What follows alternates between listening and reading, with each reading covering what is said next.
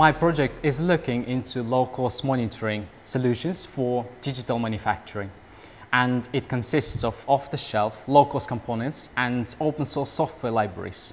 This allows you to have a system which can be bolted on to any types of industrial machinery. In this case, this is a 3D printer, but it can be applied to any types of robotics or CNC machines on the industrial manufacturing company sites.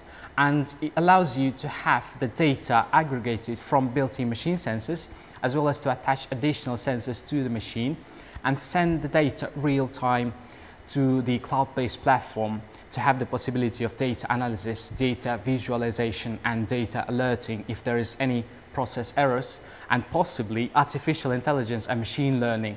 And this system is very beneficial for small-sized companies because it has the similar performance to industrial-based monitoring solutions at 10 times cheaper price.